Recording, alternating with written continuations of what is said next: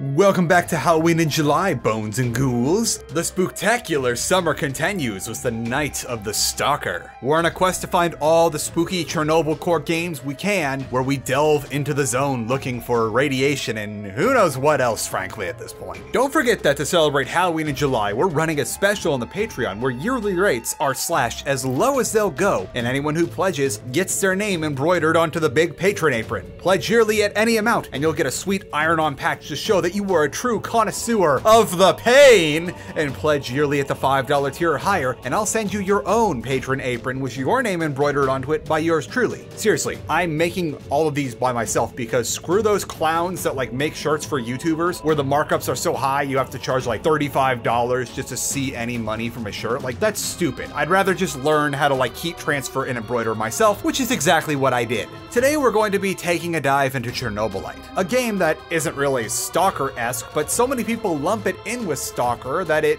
bears a bit of a resemblance, and there are a few similarities in settings and ideas. I was also asked quite a bit when I was streaming it if it was any good, and we're gonna get to that in a sec because the answer is really subjective. For now though, the best short answer I can give you is if you go in expecting Stalker, you'll have a bad time. But if you go in with an open mind, you might just enjoy yourself quite a bit. Chernobylite is a game set in the not so fantastical but still pretty out there version of the zone where you play as Igor, a former scientist at the Chernobyl NPP who's trying to return there after 30 years to look for his lost lover, Tatyana. Along the way, you'll be able to do things that you were never able to do before in the zone, such as build a base and manufacture your own weapons, teleport for ease of travel, get scolded by a woman for your lack of cleanliness, and alter the space-time continuum. Something that's pretty interesting, or actually no, scratch that, something that is absolutely nuts about Chernobylite's production is that in order to make it the most accurate representation of the Chernobyl Exclusion Zone that anyone has ever seen, they went out into Pripyat and scanned the entire place, like short of like the interior of the NPP, of course, I think. According to the Farm 51, who are Chernobylite's developers, they spent 5 years developing a new scanning technology and then straight up went into Pripyat, took a crapload of pictures and scans, which they turned into the game world. They've got a bunch of videos on Chernobylite's YouTube channel of them doing all this stuff, and the scans alone are just extremely impressive. These are most likely the best documentations of the Chernobyl Exclusion Zone that have ever been made and possibly ever will be made. Places like the Pripyat Cafe, which is featured quite a bit in this game, have been destroyed or very heavily damaged to the point of like beyond recognition. Really, I can't think of a more timely documentation of anything so much as the Farm 51 in Pripyat. Like, even if you decide that Chernobylite is not for you at the end of this video because of the gameplay, it is 100% worth it to check out the videos of them documenting Pripyat. It's fascinating stuff. The game starts with you reliving some flashbacks of you and your lover on the train, and then things go bad because, well, of course they do. What would the game be if there was no initial conflict or turmoil?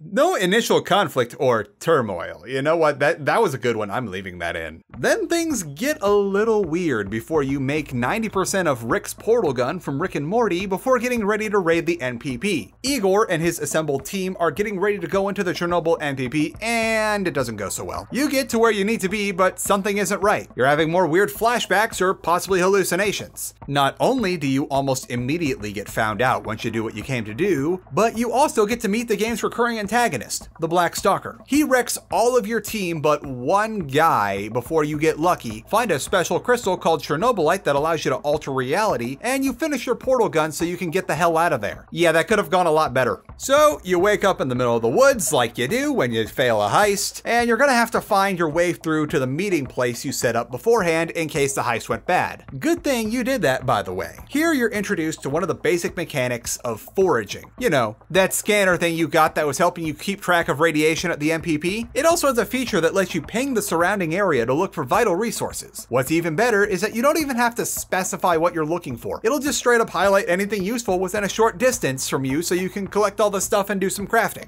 Once you get through the woods, you'll meet up with the only surviving member of your team, Oliver. You guys are renting out this warehouse from a guy named Mikhail, who we'll see more of later, but for now, it's literally just a busted up old warehouse filled with trash and an uncomfortable distance away from the NPP. This is where you're going to set up your scout missions, assign your dudes once you get them, and where you'll also be able to craft pretty much whatever you need. And if you're smart, you'll be able to produce all the food and organic material you could ever possibly need, and you're never gonna have to worry about resources about 2/3 of the way through this game. That's not gonna be for a while though, so get to scavenging. In the meantime, you're actually going to have to clean this place out and start building basic necessities. First order of business is to clear out all the junk that'll net you a small amount of resources, but once you've got that out of the way, you're going to need to get the essentials going. Beds for Oliver and future members, basic crafting stations so you can make essentials, power for your base, and some air purification stuff since you're not exactly out in the most pristine of forests. Other stuff will come later, but for now you should really focus on foods, beds, and basic crafting. Once you've got the basics down, I suggest you start making as many herb and food growing planters as possible between adding more crafting related stuff, because food is a big issue in this game, and if you don't have to worry about searching for it, you're going to have a lot more time to actually get things done out in the zone. So once you have your base in a sort of working order, it's time to venture out into the zone and do, well, stuff. It's kind of ambiguous. There are objectives you'll need to complete in order to advance the plot, but for now, it's going to be a lot of exploring and, more importantly, resource collecting. In the early game, you're going to have exactly 0 food production, and things are going to get bad if people start going hungry within the first few days of your expedition. Lucky for you, whenever an area doesn't have a story-related mission in it, you'll have a minor mission available, such as hunt a monster, scavenge for medical supplies, find an ammo catch, and most importantly for us right now, intercept a NAR supply drop. Most of these are essentially the exact same mission in similar areas, save for what you're going to go get at the end. You go to a specific point on the map, sneak past or perform advanced vibe checks on NAR soldiers bumming around the mission objective, and get your stuff. Careful with those vibe checks early on though, as in the early game, the NAR goons severely outgun you, and now is not a good time to be getting shipped off to their prison. You'll be spending a lot of time in the early game wandering around these maps, not only to learn them, but also to do the objectives, and while you're looking around, there's gonna be a lot of random encounters to fill out the world. Encounters can be boiled down to 3 categories. People want to sell you things, moral quandaries, or spooky stuff. People that want to sell you things just sort of show up and they have one kind of thing they want to trade for. There's Mr. Hustler Grindset that won't ever shut up about watching Warren Buffett YouTube videos who will sell you like general goods. The old guy who I actually never really bothered to buy anything from him, so I don't remember what he has. And Mr. Squats over here that will sell you literal goddamn loot boxes. At least Mr. Squats is pretty easy to find thanks to his boombox. Moral quandaries are pretty simple. You find a NAR dude in a bad spot, you choose whether or not to help him, and then if you help him, you might get helped later on down the road if you get shipped off to the prison complex. Finally, and also finally, some spooky stuff in Halloween in July, we've got the spookies. You'll know the spookies are coming when you see a bunch of old dollies laying around. On top of getting a good scare, these also help you figure out what the heck happened in Pripyat surrounding your research, since they're often accompanied by discovering photos or straight up hallucinations of Tatyana. You'll get a hallucination or something that'll jump out at you, but you'll learn more about what happened, so it's a nice trade-off and it advances the plot. Oh, and there's one thing I almost forgot about. Violence. Combat in Chernobylite is pretty traditional from the outset. You can sneak around to get a better angle or just charge the baddies down. You can build for stealth or for overt violence or both with your skill points, but it's fun to be an overpowering force of violence that sounds off with the force of a thunderstorm announcing that an NAR patrol no longer exists. By the way, I never figured out if it's NAR or NAR, so I might use these interchangeably, but you know who I'm talking about, the bad guys. There's 5 different types of weapons in Chernobylite, ranging from a pistol, an assault rifle, a shotgun, the laser thing, and finally a crossbow, all of which are very customizable. What I really like about the customization is not only just how much you can do with each gun and how specialized they can be, but also how much they change visually with each mod. Like, I love that kind of like BioShock type deal. We had a lot of laughs on the stream when someone would join chat and be like, is that a belt-fed pistol? Because yes, it was. So since this game is taking place in the Chernobyl Exclusion Zone, of course there is going to be radiation damage on top of the traditional trauma damage, which again, of course, is magically fixed by taking some sort of serum or homebrew thing that just makes the radiation go away. Where it gets a little more interesting though, is Igor takes psychological damage from excessive violence. Mow down a bunch of dudes or kill someone in a particularly gruesome way, that's gonna make you take sanity damage. Having a mental breakdown is about the same as dying in game, so you're gonna want to keep it in check. How do you do that? Well, on the lower level, there's calming salts, and you can also just pound clear liquor to reduce large amounts of mental trauma, which I do not suggest doing in IRL. Also, there are a few skills you can learn that reduce the amount of trauma you accrue when you kill someone, but I personally believe there are better things to spend your skill points on. Now that you've got yourself established after the botch raid on the NPP, it's time to start rebuilding your crew. Oliver is still here from the last crew, even with a busted up arm, and he'll be the one to help you take baby steps back into planning how you get into the innermost chambers of the NPP and stop whatever NAR is doing in there. On top of helping you get through the basics and some training later on, Oliver and the other recruits have an important purpose. They go on missions too, so that you can focus on the story missions without having to worry about dwindling resources. It's never a guarantee that they'll be successful though, but the same could be said about you when you take on a mission. You can send a team member to do a story mission on your behalf, but they won't actually be able to accomplish the task. If they're successful, it'll just significantly decrease enemy population in the area the next day so that you can go on the story mission without having to worry about too many variables popping up. So in between missions while you're at the base, your radio is going to start sounding off a lot, because despite you keeping a low profile in order to make sure the NAR don't find your base, it seems that literally everyone else in the zone has your frequency because you're on some sort of Star Labs security system here. While you're chasing down leads to find out what happened with Tatyana and the meltdown, everyone is gonna want you to run an errand or 3 for them. You'll meet Mikhail, your landlord, who is knucking futs, but who will eventually join your team, Tarakan, the old man who is also crazy, and Sashko, Tarakan's assistant, who is crazy in his own way. Are you picking up a pattern here? Finally, you've got Olga, who lives in the walled settlement in the Red Forest, which is kind of its own extra special kind of crazy, but at least she has some common sense about her. Usually, each person will want you to do a thing, or again, like 3 or 4 things for them, that fits their own personal motives, and once you do those, you can whoop out the Rick and Morty portal gun to spirit them away to your base. It's worth noting that you can lose people if things get too dire in your base, or even if you make poor choices before finishing a potential recruit's questline, you won't even have the option to recruit them because they don't want to hang out with you.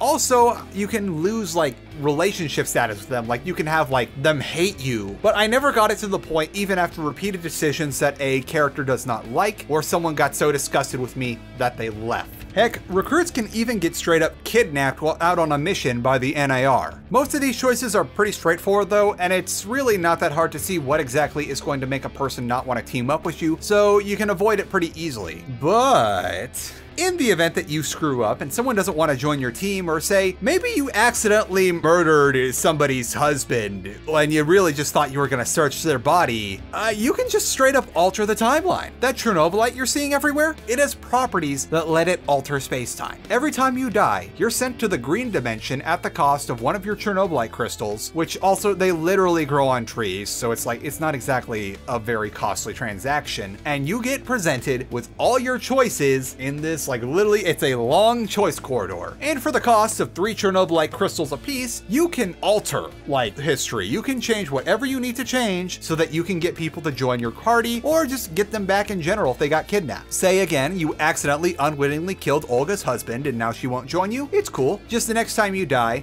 walk over to that point in space-time and use your Chernobylite to change it where you just told them to get lost. And what do you know? Olga's in your party now. Missed out on a cool upgrade because of a space choice? Well, don't worry. You can alter that too. You can even avoid having to die in a mission and potentially losing your stuff in the later game by building a disintegration chamber that lets you, self-annihilate in the comfort of your base and change the timeline from the comfort and security of your home. Surely this will have no long-term ramifications. Among your new squaddies, your first acquisition is most likely going to be Mikhail, then either Tarakan or Sashko interchangeably, with Olga most likely being your last acquisition later on, since her quests seem to trigger much later in the game. Each squad mate will have a bunch of unique dialogue once you get them in your base, and also have certain strengths and weaknesses when it comes to assigning them on missions. It's not the fanciest stuff. Some people are better at intercepting ammo, others are better at scavenging for food. The real benefit about having a full squad isn't just for the endgame, but more for how once you have a full squad, you don't have to pick and choose what to leave on the table when it's time to go out on a mission, meaning that effectively, so long as you assign everyone right, which is not hard to do at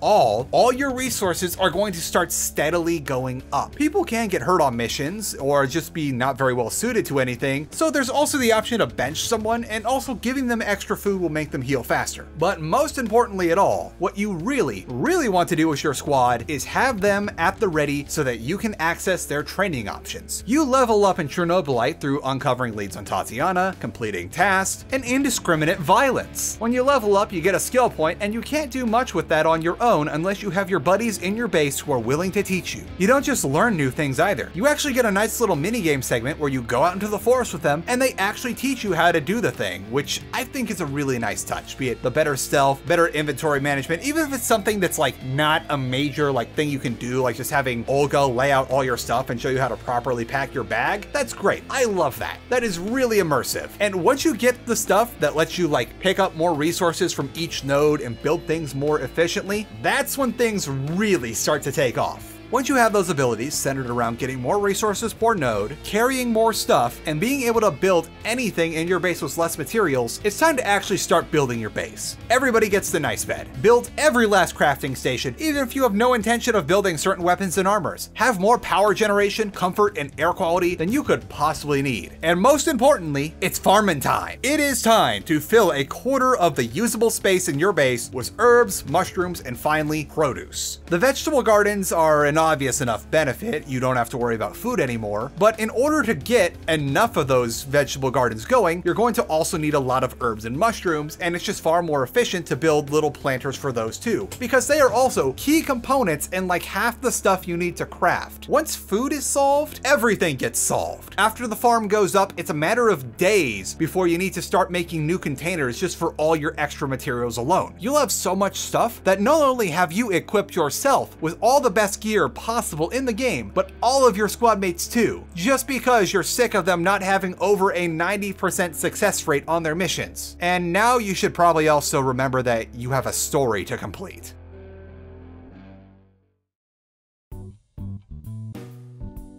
Hey everyone, welcome to the cooking segment. This is actually the third cooking segment I've done for this particular video, and the final one I filmed for Halloween in July, as my psyche goes screaming to the finish line like a stock car that's had all 4 tires blown out and is on fire in multiple places. I can't wait for you to all see the mental breakdown during the pizza segment next week. The first cooking segment of this video was me making some sweet marinara sauce, but then I learned a whole lot more about canning and preserving foods like sauces, and I realized it'd be best if I scrapped that and left such things to professionals who knew what they were doing. Then I did an eggplant parmesan, and everything was good until I noticed that my own recipe was a little too similar to another food blogger's recipe, and I wasn't comfortable with posting it as my own. So it's gone. I finally settled on just filming myself doing my weekly meal prep, as it's something I do, well, weekly. And meal preps are a great way to save money by having nice lunches and snacks ready to go so you aren't tempted to hit the drive-thru, delivery services, or buy a bunch of those crappy microwave meals at the store. Now, before we get into this, the last thing I'll say is that while meal preps can be healthy and a tool to help lose weight, mine are most likely not, because as you can see,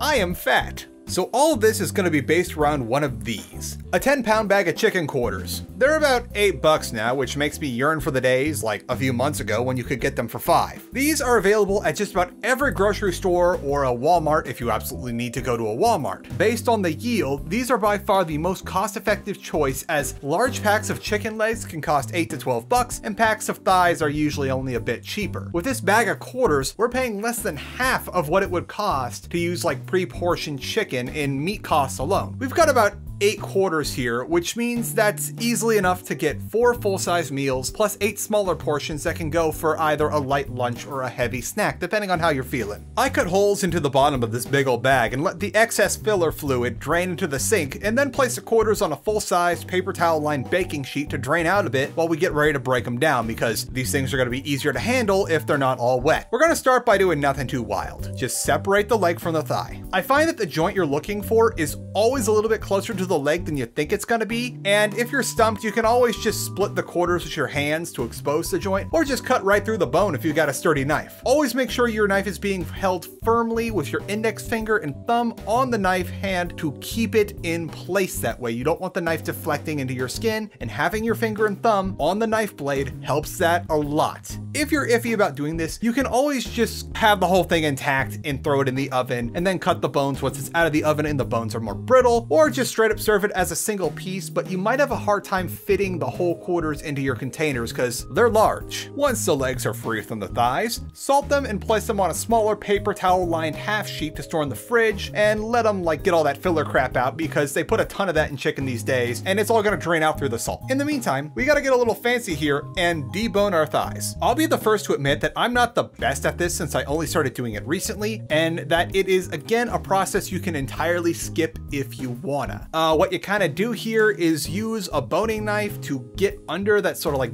I guess, palate bone, whatever that is, and then cut around the other bone that runs through the thigh. And as you can see here, I'm doing a very poor job. I would really suggest looking this up and seeing like what more skilled people do, or just skipping it entirely. Lucky for me though, I'm not gonna lose out on any of this meat I'm leaving behind on the bones, as nothing is going to waste here. I'm gonna try my hand at making a broth today, or perhaps it's a stock.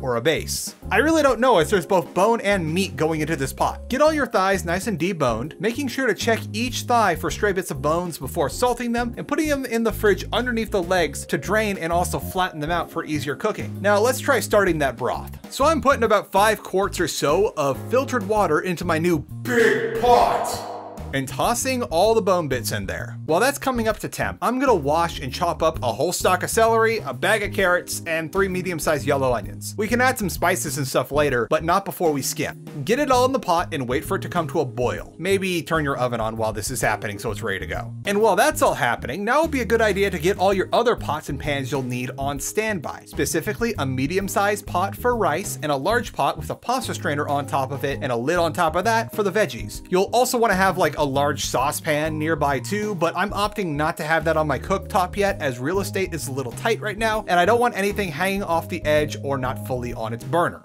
Once you've got the big pot boiling for a few minutes, the fat and the other stuff is gonna rise up to the top. Bring it down to a simmer and start skimming off all that crud. After trying a few different ways, in hindsight, I think the best way to go about this is to start with like your mesh strainer to get all like the little chunks and bits out, and then use a ladle to get as much fat per dipping out as possible without like taking too much of the good stuff with it, like kind of like pushing it in there and letting like the fat on the top just like slide over the rim. Because you can see here, I lost a good bit of broth just using like this little like serving spoon. I even had to refill my broth with more water a few times. Once you've got the bulk of all that fat off the top of your broth though, go ahead and add any seasonings you want and a healthy bit of salt, cover this sucker, and then just let it simmer for like 3 hours or so. Like I've seen recipes that say do it for half an hour. I've seen recipes that say do it for 6 hours. Somewhere between 3 and 6 hours seems to be the sweet spot. Now that we don't need to do anything for the broth for at least another 3 hours, we can work on the meal preps. El Horno should be preheated to 350 freedom units or about 175 euro units, and then once it's good and hot, make sure you swap out those paper towels for some parchment paper on your trays, then put both your legs and your thighs into El Horno for 45 minutes. For now, all the seasoning I'm really going to be doing here is sprinkling a layer of that good old-fashioned taco seasoning on the legs, and then letting the thighs just go in with nothing but the skin on them for flavor. We'll season those up later. While the chicken's cooking, let's get everything else ready. Fill your medium-sized pot with 4 cups of water for the rice, and fill your large pot with a strainer over it with like a couple inches of water. We're not going to cook anything in that water, we just need to have enough of it so it keeps boiling for long enough to steam the veggies. Put your veggies into the strainer and then cover it with that lid, and then once the medium-sized pot is boiling, add some salt and 2 cups of uncooked rice to it, reduce to a low heat, cover, and cook for 20 minutes. This will all yield about 6 cups of rice, which equates to half a cup of rice per serving, and so long as you've got the boil going strong on them veggies, the veggies should be done by the time you're done portioning out the rice. Speaking of which, portion out the rice by putting a half cup each into each container, with the snack size ones having their bottoms covered with the rice, and then for the meal sized portions, like kind of have the rice off to the side, leaving a space for the veggies. Then when the veggies are ready, put a whole cup into the meal sized portions in the space that the rice isn't taking up, and then half a cup of veggies on top of the rice in the snack size portion, like kind of make it a layer. These are now basically ready to go once the chicken's ready. Once the timer goes off, pull the chicken out and temp it to make sure that at the thickest part of the largest drumstick, it measures to at least 165 freedom heat units, and then you are good to go. That is, once we let these birds rest. Now will be a good time for us to make the sauce for our snacks. I don't actually keep a consistent sauce recipe since I'm always iterating on it, and I like to mix things up week to week. For this batch though, we're doing 1 part soy sauce to 2 parts chicken broth, and yeah, I'm using some of this pre-boxed stuff as our homemade batch isn't ready yet. I'm mixing it in with a few loosely packed heaping tablespoons of brown sugar, a heaping tablespoon of chili powder, and while I normally use a healthy squirt of sriracha in this bottle's a little sus, so we're gonna go with some red pepper flakes. You can also try adding in more stuff like garlic, Sichuan peppers, or other peppers, or whatever you're into at the moment. Sauce can be whatever you want it to be. Once everything's in the bowl, I'm gonna whisk it together real good while slowly adding in a couple tablespoons of flour to act as a binding and thickening agent, and then it's gonna go into that saucepan we set aside. We're gonna let this cook in the pan for like maybe 5 minutes or so just to let it reduce for a bit while we keep stirring it. You'll notice that it's got some really thick, slow bubbles coming out of it, which means something I really don't know, sorry. And after you see that the sauce has reduced like a good bit, transfer it to a heat safe container, or better yet, turn the heat off for a few minutes, then transfer it to a heat safe container, and then set it aside to add for the snacks. Now for the easiest part, the portioning of the chicken. For all the meals here, all you have to do is just put a couple of those drumsticks, like 2 apiece, on top of the rice and veggies, and you're done. As for the thighs, since we cook them on a low and slow setting to allow us to multitask and not smoke up our home, because in case you didn't know, chicken fat has a relatively low smoke point. Unfortunately, this low temperature, while it does leave the chicken juicy, the skin gets a little too tough to enjoy. I left the skin on here so that we can get the flavor of the skin in the chicken thighs, but now we're gonna use our tongs to carefully peel off the skin so that we don't burn ourselves, cut each thigh into little strips, and then put a thigh's worth of strips into each snack size container. If you've got a thigh that's like overly small or really big, don't be afraid to add a little bit of one thigh into another thigh's container. Almost done now. We just need to add a couple tablespoons of our homemade sauce that's nice and thickened to each of the snack containers. Save the rest for some other meals that could do with having some sauce added to it, and give everything a few more minutes to cool down before covering all the containers with their respective lids before popping them into the fridge. Congratulations, you just took $8 of chicken, plus another $1 or so for 2 cups of rice, and then some mixed veggies, and you made yourself 4 really good sized dinners and 8 snacks on top of that.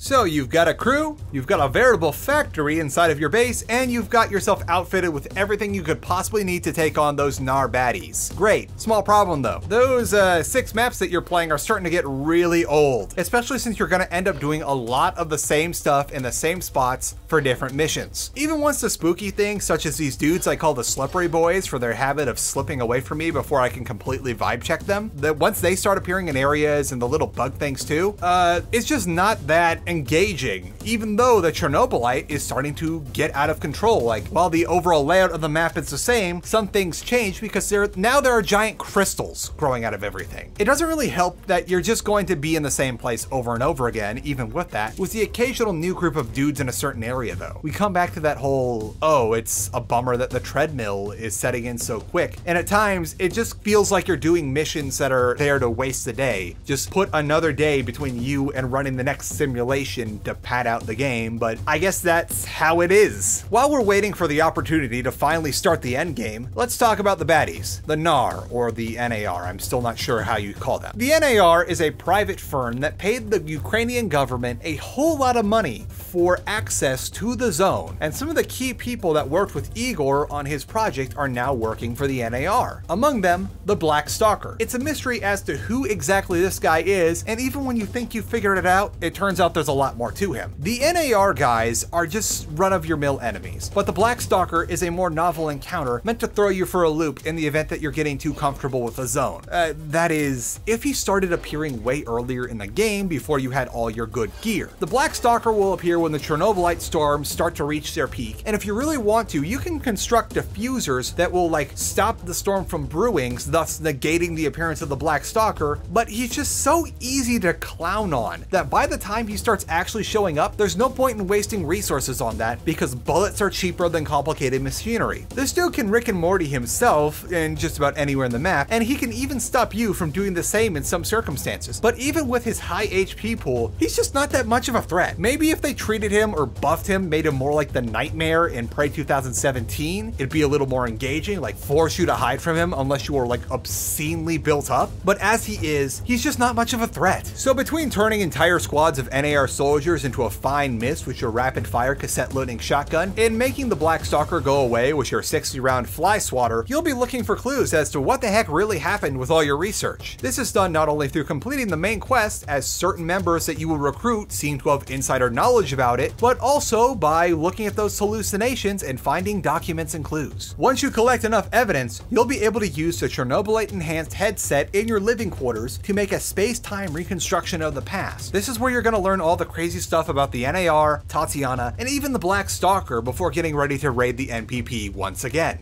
So you've got all the dudes, you've run all the simulations, it's time to raid the NPP again. You'll start with a big group dialogue where you choose who is going to do what, and there are correct answers to all of these questions. Luckily for you, the context you get from what everyone says makes it very easy to know who should be assigned to what job. Once you've done the final memory, you can start this at just about any point you want to, but it's best not to do so until you've got all 5 crew members at your side and you've also built up their gear. This is easy enough to do when you're resource rich and you can literally just alter time until everyone is on your team. In fact, you don't even need to do things explicitly related to recruiting members if one went missing. Olga once went on a mission and never came back, but rather than having to intentionally get myself killed or surrender to the NAR so I could go to the base and look for her, I just went to alter a certain moment in time where she could have been there, and so she was. And when I wrapped it up, Olga was back just like that. The raid can go pretty smoothly or fun. If you look this up beforehand or just use common sense, the raid will be very, very quiet. I didn't even see any actual combat until I was almost at the very end of the big heist, and I'll admit I kind of botched what I did on purpose because I was bored. You know how when you're grinding in Payday 2 and you're just doing stealth on lower level missions like the branch bank? Playing the NPP raid as smoothly as it can go is kind of like the downtime you get when you successfully do stealth really fast, and now you just have to sit around for like 5 minutes waiting for the thermal drill to do its thing. Yeah, that's basically the NPP raid, except instead of having to restart the drill, you just keep on walking through the NPP and you get prompted to like choose what to do next. If it wasn't for the fact that going loud almost guarantees that most of your party will die and you get the bad ending, which I kind of got anyway, I'd almost always suggest intentionally botching it just so that something cool will happen. All right, it's time to get to the center of the NPP and confront the final boss. We're about to get into spoilers, so I would suggest going to the timestamp if you don't want them. Okay? Okay. So the final boss is the Black Stalker, except he's using his portal gun to clone himself reverse flash style, which makes it slightly harder, but not so hard that I wasn't able to do it on my first try. Then things get weird. So we previously learned the identity of the Black Stalker was some guy that fancied Tatyana, but he got upset when she wanted to be with us instead of him, so he uses his position at the KGB to get her disappeared. Shortly thereafter, everything went sideways like it did, and here we are. It turns out that while it's the body of the guy who snitched, being the Black Stalker, it's actually the psyche and consciousness of us. Igor, and we are not who we think we are. Earlier on in the game, one of the clues you can find is a document stating that Tatyana had a child who ran away when he was 10 and was presumed dead because, well, it's a runaway child in the Chernobyl Exclusion Zone. Turns out that we are that child, and we were altered to mature into an adult extremely fast, and also to think that we were Igor so that we would come and save Tatyana. Except the real Igor was here the whole time. It was actually the Black Stalker. Those hallucinations we've been seeing weren't so much as hallucinations as they were Tatyana psychically contacting us or something else. I'm not really quite sure at this point. But wait, it gets weirder. Turns out there were consequences to constantly trying to alter the timeline to fit our needs. We weren't actually altering our own timeline. We were creating new, slightly different versions of our own timeline and leaving behind worse realities. We learned this through seeing a bunch of terrible stuff we didn't actually do, at least not in this particular playthrough, and then we see Oliver, who by the way was supposed to be a traitor in our timeline, come through a portal of his own using his gun, like his own portal gun, which he took off us, to save us from the Black Stalker. And it gets even weirder, because we learn that all Chernobylite is a sentient entity, which not only can transcend all space and all time, but all multiple timelines. It is omnipresent in the multiverse. And we were able to contact it through the Chernobyl incident. And it is, or perhaps it is just taking on the persona of Tatyana. We don't know if Tatyana became the Chernobylite or if the Chernobylite became her. It's ambiguous because also her dead body was earlier on in the NPP. Or was she alive? This stuff is getting really weird. However, this all seems to be a projection of her consciousness, and we've established that Tatyana can do that before. So we are given the choice to either commune with the Chernobylite or outright destroy it, which doesn't exactly lend much weight to the claim that it's a god. Once we make our choice, we're treated to that slideshow style ending as we try to figure out what the hell just happened in the last 20 minutes of the game.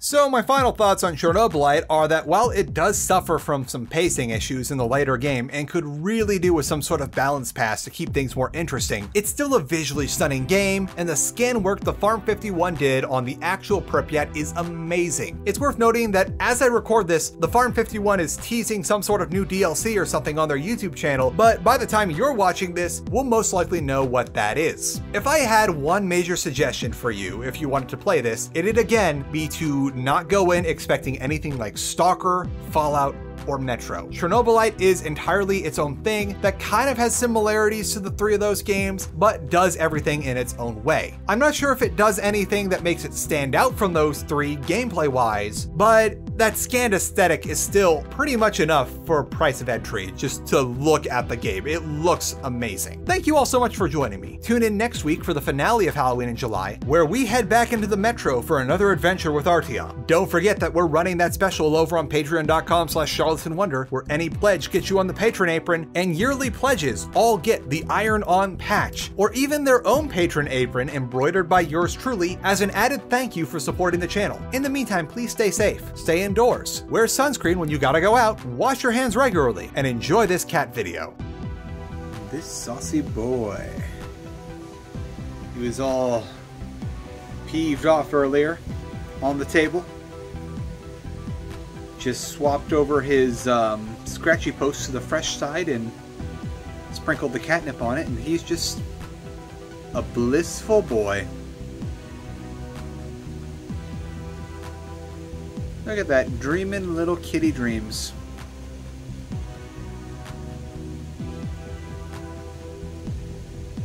I don't even want to move over and try to get the pet. He's just having such a nice time.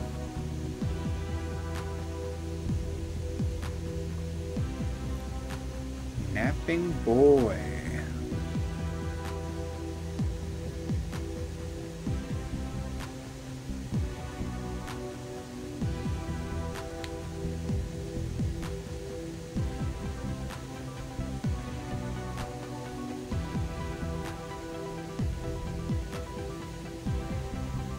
Oh no, he's up!